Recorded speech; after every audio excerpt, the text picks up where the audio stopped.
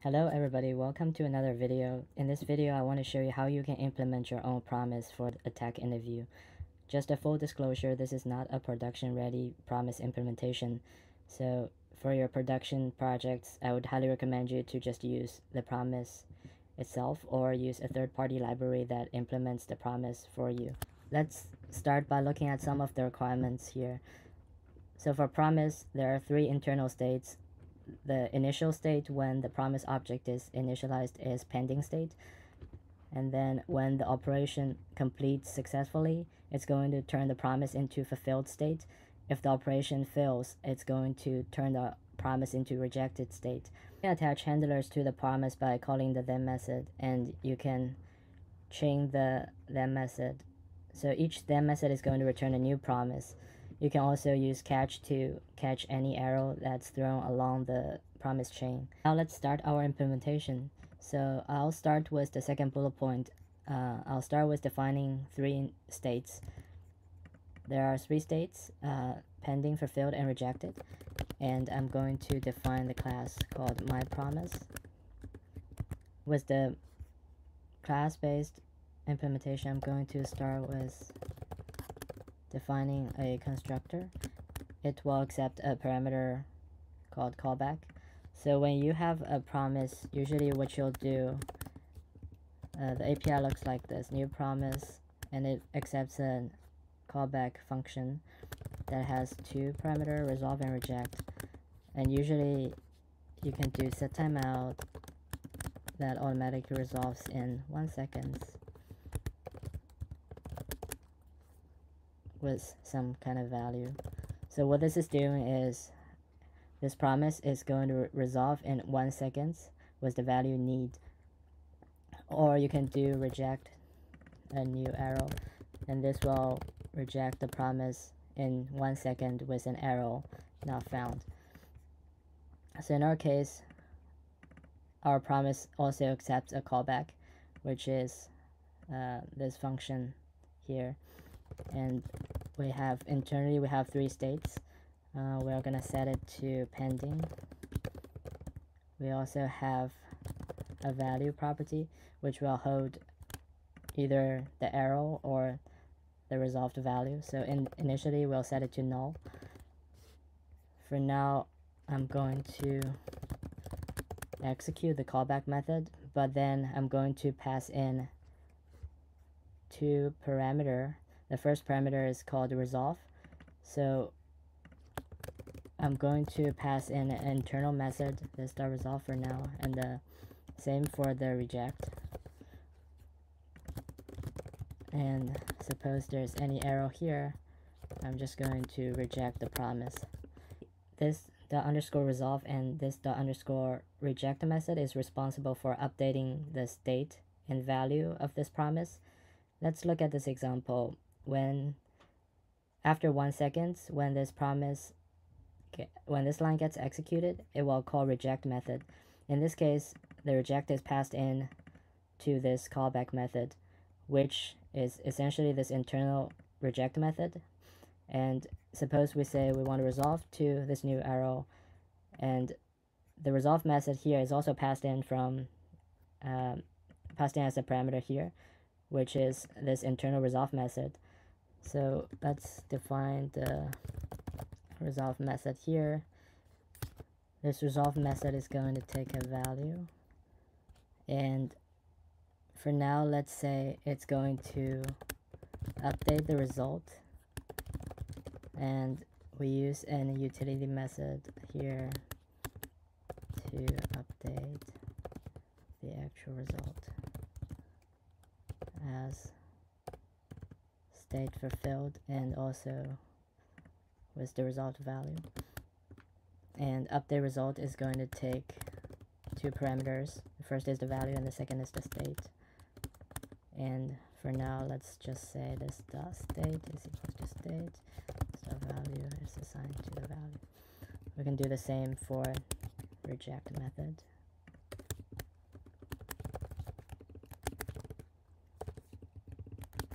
And we're going to update the result by passing in the arrow and the rejected state. Okay, done, but I probably should do is I don't want to update this if the promise is already resolved or rejected, so I'm going to check this state is not equals to states pending. If this is the case, then I'm going to do nothing and just return. The other thing I can do is to wrap this whole thing into a set timeout, because right now everything inside of this could be done in an asynchronous manner. And so now we have a state update logic. The next thing we're going to look at is how are we going to take care of the them method. Let's look at the interface of a them method. The them method is going to take a callback function. Actually, two callback functions. The first one is going to handle resolved situation, and the second callback is going to handle the reject situation. So let's name the callbacks on success and on failure. And because the then method is going to return a new promise, we can do something like this. We're returning a new promise, passing in resolve and reject parameter, and we're going to define a new state called this.handlers, because the then method is going to attach the handlers to whatever promise it's called on. So in this case, if we use this promise, then we call then method, and we pass in a success handler and a failure handler. It's going to add the successor, add a handler to this promise. Let's say promise 1. Okay, let's just say we have another method called this.add handler, and then we are passing in a handler, which we haven't defined yet, but let's make a to-do here to define this. Then this is going to add handlers. Now let's define the add handler method. Add handler is going to take a handler. What it will do is push the handler into the handlers array. And now we have a handler's state that holds all the successful and failure handler for this promise. And then we want to execute these handlers when it's time. And now we can define an execute handlers method, which won't take anything. Okay. Suppose we have a promise that's still pending.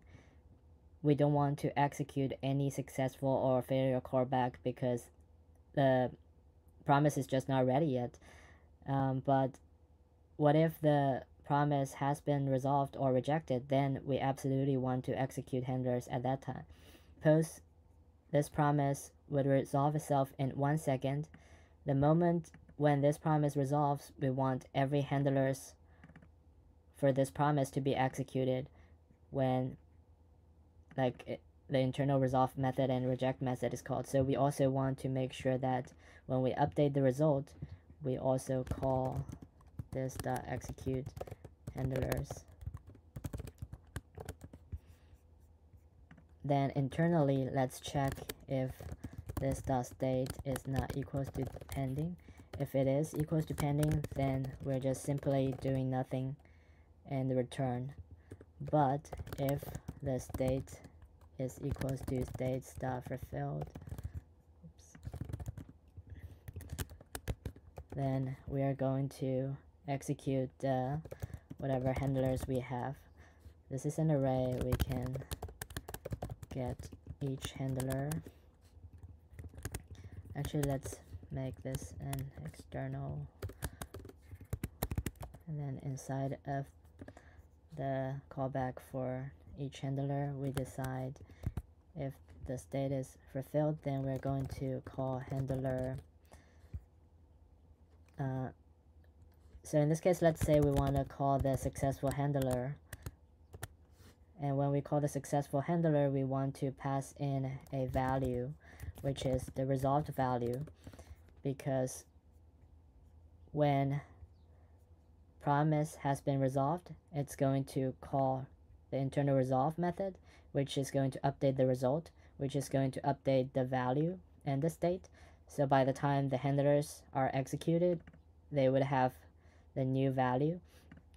And once we have executed this, we can just return. Otherwise, we're going to call the onFailure callback and then pass in this .value as well, because if the promise is rejected, it's also going to take an arrow and update the value as the arrow, and the state would be rejected. So now we can also return. Let's just say return here.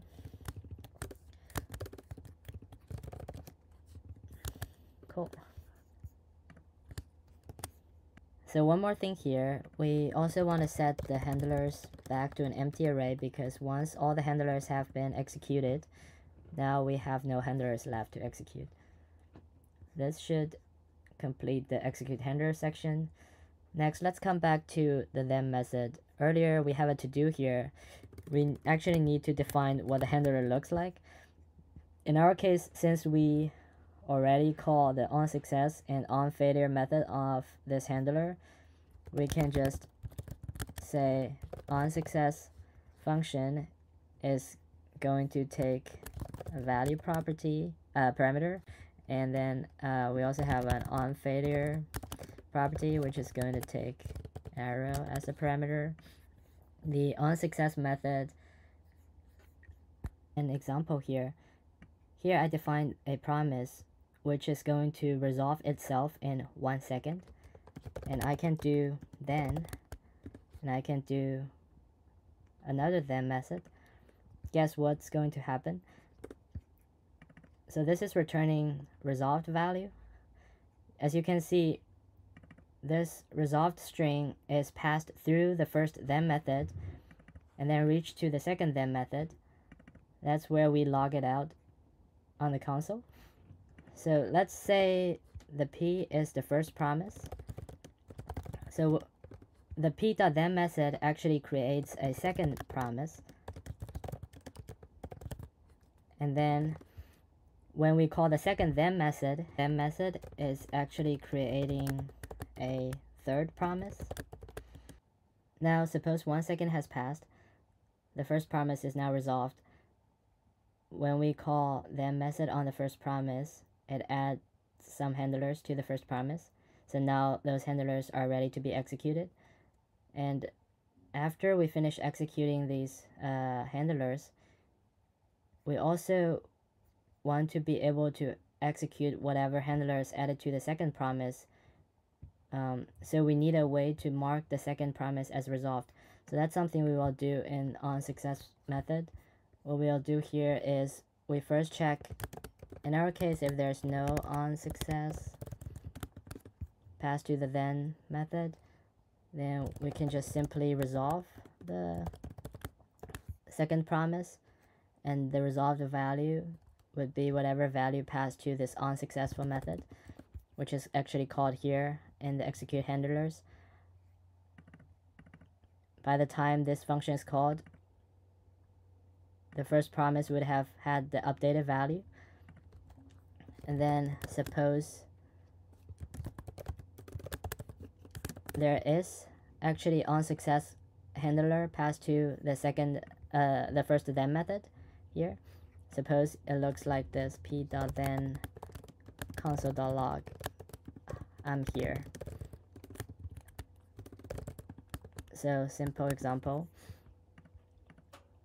What's gonna happen is we want to call the onSuccess handler on the value, because this is going to do some pre-calculation. And then after this unsuccessful method is executed, we want to resolve the second promise because there's no other handlers left. Otherwise, we are going to reject the promise with the arrow. Similarly, we can do almost the same for the onFailure method. Instead of checking onSuccess exists or not, we check if onFailure exists or not. And here, if nothing is passed into the them method second parameter, we're just going to reject it. So that, let's suppose the first promise throws some error because it's chained without a failure callback, and then when we keep chaining like this, in the end we could add a catch method which accepts an on failure callback. So when we reject it, it's going to ignore the first and the second then method and reaches to the catch method. But once we catch it and then we call then method again on that, we should be able to actually here we want to update it to on failure. So suppose catch returns a string here, the next chained then method would be able to take that string as a parameter, return maybe another string, and keeps the chaining going.